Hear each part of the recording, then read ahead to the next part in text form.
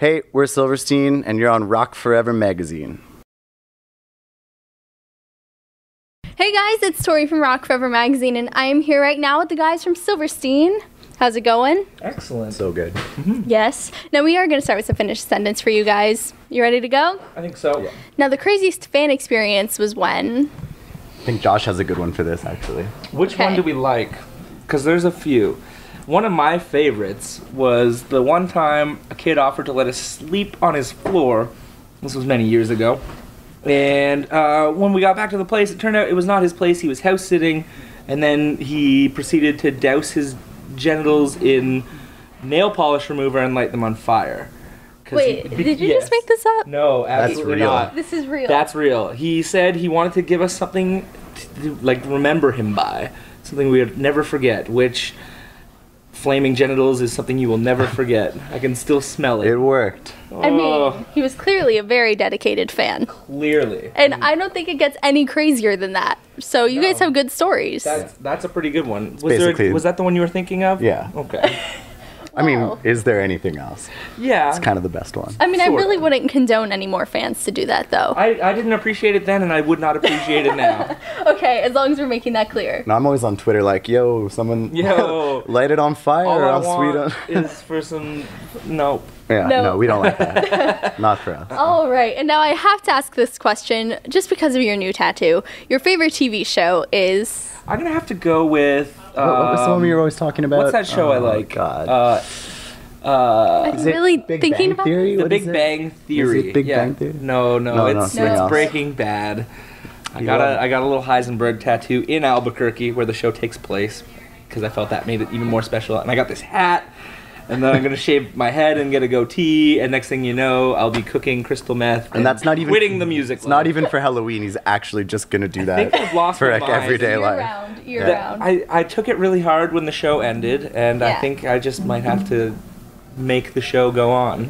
I mean, do it. I mean, Yeah. they'll recast it, you're in. It's just me. Yeah, just you're me ready now. to go. And now, the best prank you ever witnessed was... Once, I don't know if this is the best, but it's the first one that comes to mind. I remember on the last, maybe it wasn't the last day of tour, it was like the middle of a tour, but Pierce the Veil was on the tour. And at the time they were traveling in this like weird RV thing. And while they were playing, someone filled their entire RV with helium balloons, like right to the ceiling. Like when they opened the door, they just spilled out. So I guess it's like, it was a really cool looking prank. I don't know that it wasn't like super venomous or anything. Like nobody No, got like that's covered in so pies. Bye. That sounds so Regular fun, though. pies. Yeah, no one got like a pit of snakes or something, but balloons. I mean, it's like, it's pretty PG. I guess I Yeah. like it. I actually I remember love one that. time we pranked the audience. Well, actually, we do that every night. It's called our set. Anyway, zing.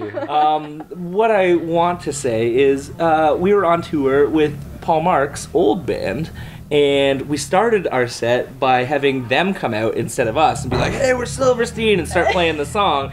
And all the kids were like, what is going on They were like, here? Who are yeah, no, Yeah, who get are out. these Yeah, guys? what? And then we came out and took the instruments and played our set, and that was fun for us. That was but even more probably- disappointing, I bet. Probably really upset the crowd. Yeah. I think for that moment, they probably started questioning whether they actually knew who Silverstein was or if they were just confused. In the right place. Right, exactly. And now let's see here. The first concert you ever went to was... But I don't know that I've ever been to a real concert. So we'll say Silverstein was your first concert? Is that it? You know what? Based on where I grew up, it very well could have been. Yeah. Wow. I think probably the first, I think when I was like 13 or something, I think I saw you know the band Alexis on Fire? Yeah. I think I saw them. And it was like, at the time, the biggest show I'd ever been to, and there was like 800 people there. So I mean, that's super cool, though. That's Yeah. awesome. It's a good first concert. What about you? yeah, I didn't really like it. Oh, well, never mind then.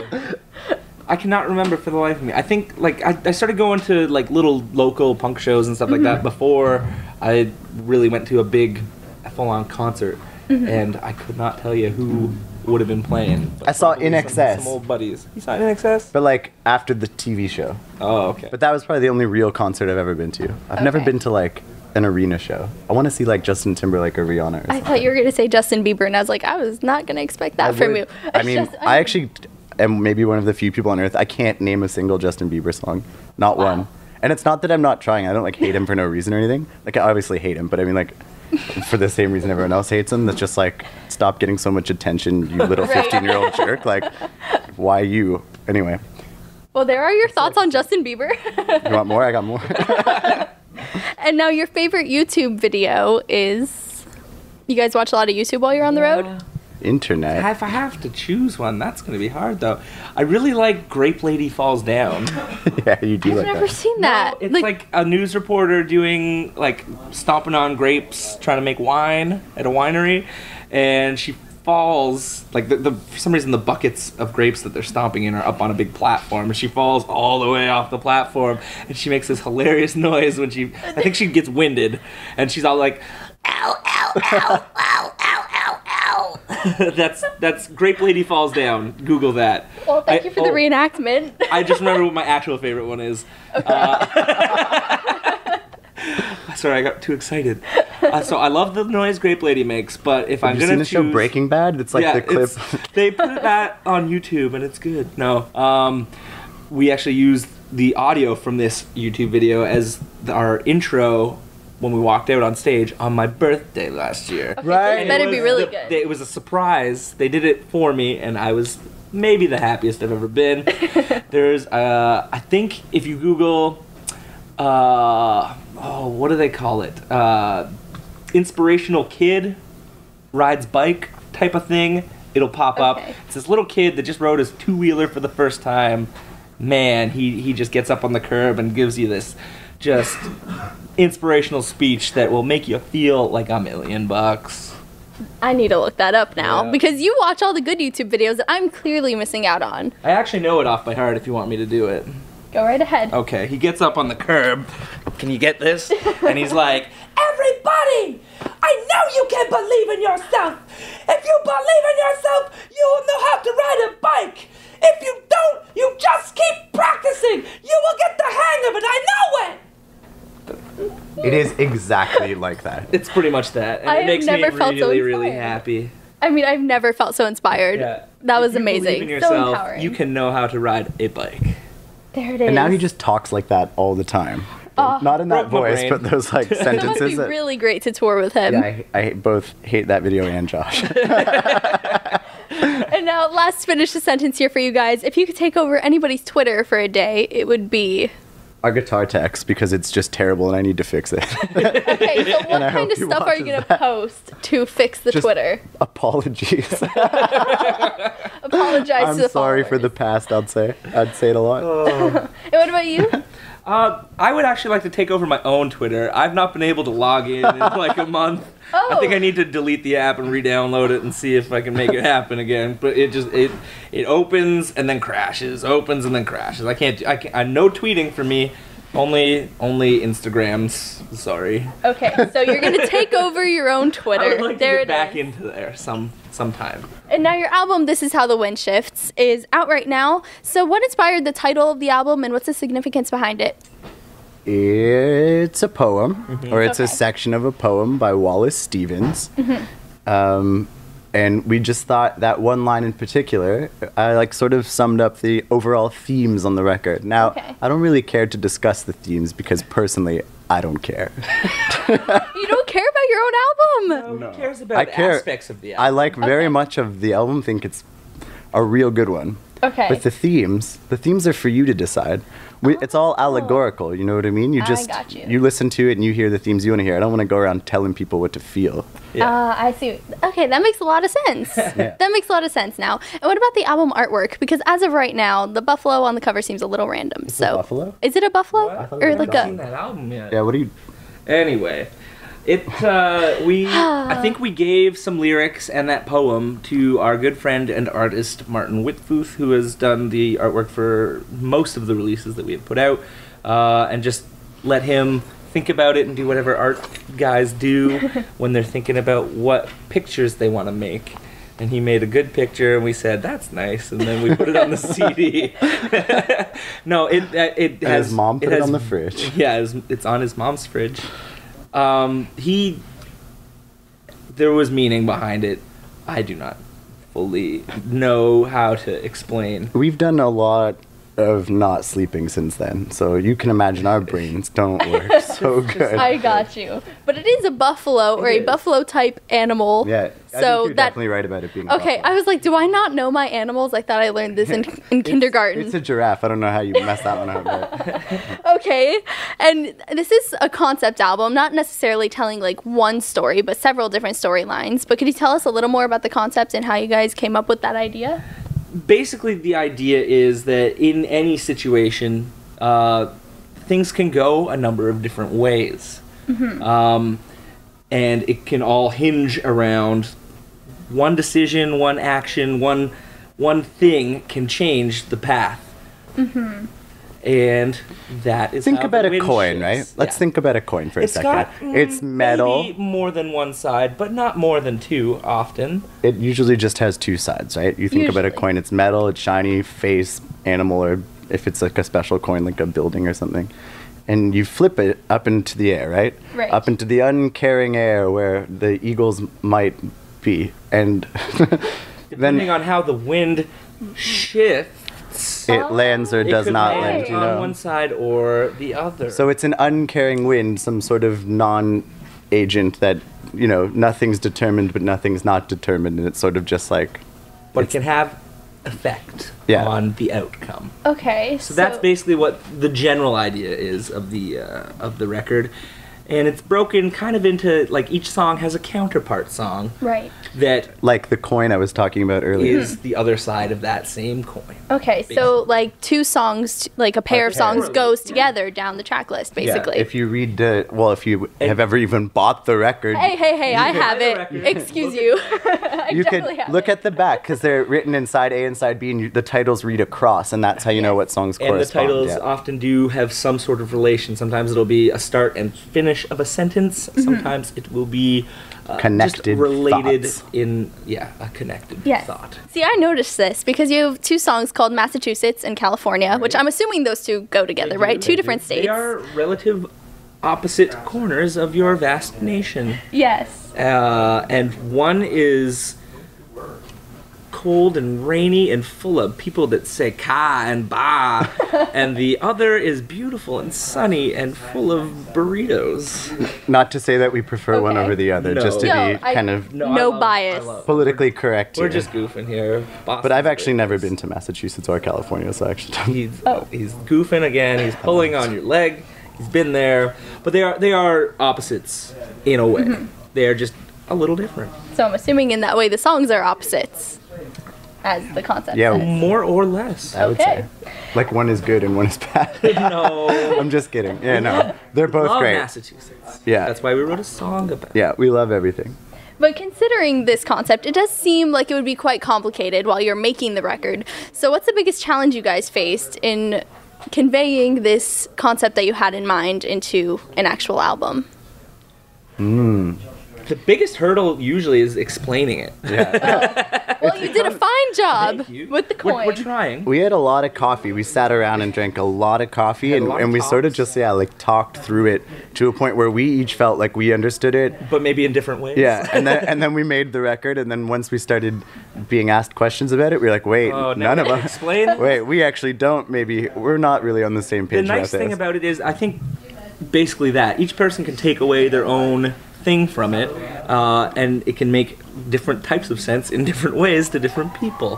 So it and isn't it that doesn't all need- art? Yeah, I Shouldn't think it so. be that way? It's open to your own interpretation, so you can take what you will from it, and it's not necessary that you understand the concept so much as it is necessary that you listen to the songs and enjoy them. And relate to the concept. And So the relate- next you record, can relate because I know you're without going to even ask about it. knowing. I actually wasn't planning on it, but now I'm gonna. Next record is we're gonna take the exact opposite approach. It's gonna be like encyclopedia rock. It's gonna be nothing but facts, and there will be only one way to interpret everything. Yes.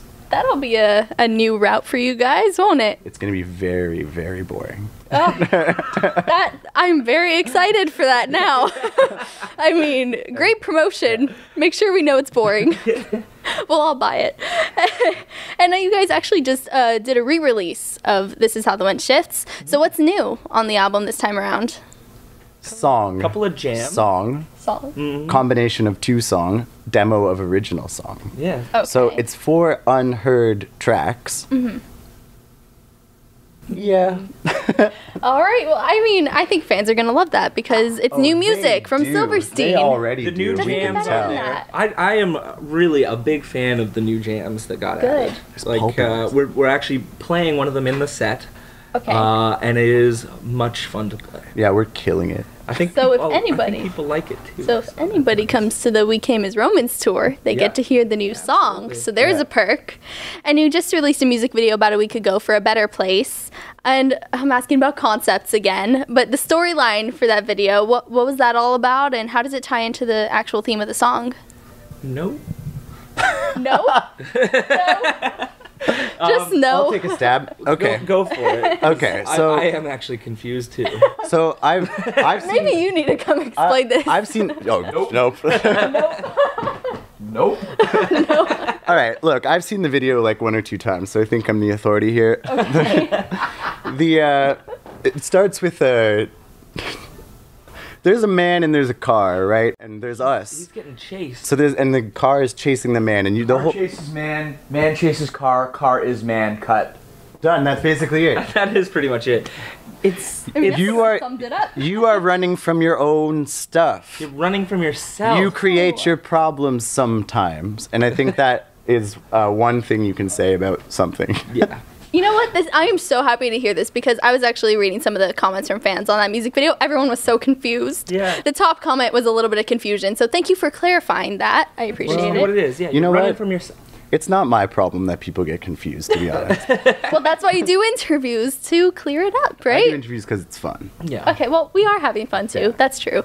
And if you guys had to come up with a mission statement of what it is you guys want to accomplish through your music, what would your mission statement be? Get money, get paid.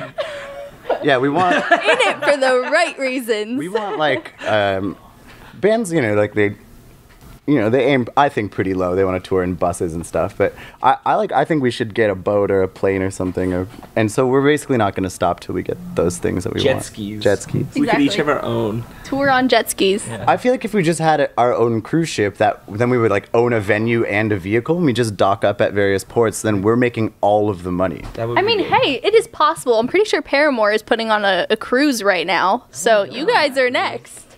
Paramore, living the dream. They always have been too, huh? Nice. Well, you guys are living the dream tour too, on tour. This is More my like a nightmare. I mean- nightmare. Yeah. Easy joke. You teed that one up. Oh, You can't. come on. You lobbed it over the plate. And we're both. That's a sports thing, right? We're both really good at sports. So, So, yeah. we actually stopped doing our sports to do this. I mean, you guys don't have any time to play sports on tour, maybe on off Au days? contraire. We do more probably of sports than we Music, do of for sure. music. Okay, Yeah. what kind of sports are we talking? Oh, we bought a soccer ball. Yeah. Because our tour manager's We British. bought a basketball. We bought a and basketball net. and net. Yeah. A hacky sack. We didn't bring that. But Next those are 2 tour. more sports than Frizz. We like to frizz around. we didn't bring once one of in a those while. either. But we do like it. Is running a sport? I say it's a sport. Absolutely. It's in the Olympics. I think we're the best at it. We're, We've been- All right. we're the gold medal band of runners. Good. And now you guys have been a band for 13 years and clearly still very successful, although awaiting a cruise ship. But what do you think has contributed to this success for so many years? Because it's something a lot of bands struggle with. Charm and looks, It really. could be. I mean, I think it's just that we're so honest and serious when we do interviews, mostly. Yeah. I mean, People love it. clearly. They eat it up. I couldn't say. Yeah, you tell us. We get asked I mean- that once in a while. You get asked that by little bands that are starting out. Like, how Right. do we do it? I don't know. You just kind of got to go for it and keep trying your best and putting your heart and soul into it, and hopefully it pans out. And if it doesn't, at least you tried your very best. I know you can believe in yourself And then you'll know how to ride a bike. and be a band for Yeah. going on 400 years. Yes. We have always maintained our passion while we're doing this. And I think it actually, you even see some small bands that are just starting out that don't even seem to like playing as much as they like being around this environment. I just want to make music because I enjoy doing it. Yes. And The environment's really the worst part. yeah.